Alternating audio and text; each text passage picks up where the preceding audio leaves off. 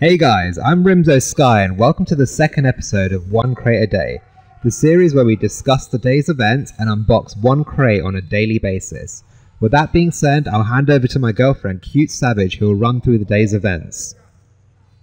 Hi guys, well I think that today might be another unlucky day, especially for women.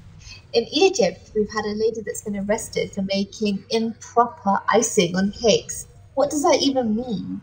Secondly, in Thailand, we've got a lady that's been jailed because she badmouthed the monarchy over there.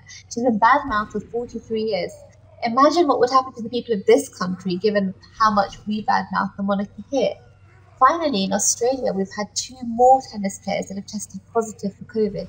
Let's hope these tennis players don't have girlfriends like Bernard's girlfriend, who complained that she was in isolation without a hairdresser. I mean, that sounds pretty unlucky to me. I mean, I wouldn't want to wash somebody's hair after being playing tennis outdoors all day. And indecent icing. I don't even want to know what that is. Yeah, I mean, the pictures of the icing look normal and look like what people eat here. They're just so particular over there that I'm not sure what they've made out of the icing. But yeah, and what about the monarchy?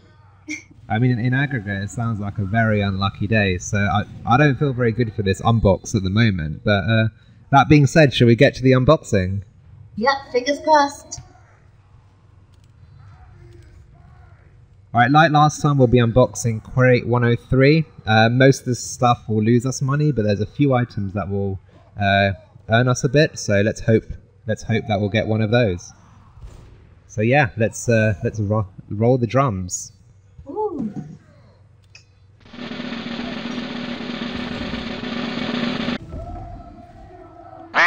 Aww. Yeah, it's as you could probably tell, we've lost money again. But I mean, the positive side is we didn't lose as much money as yesterday. So this is probably worth, I don't know, about 40-50p, and the key was about £1.80, $2. So yeah, we've lost money, but there's always tomorrow, and we'll see you then, where we hope to pull something good. Yep, hopefully it's good news. Bye. Bye.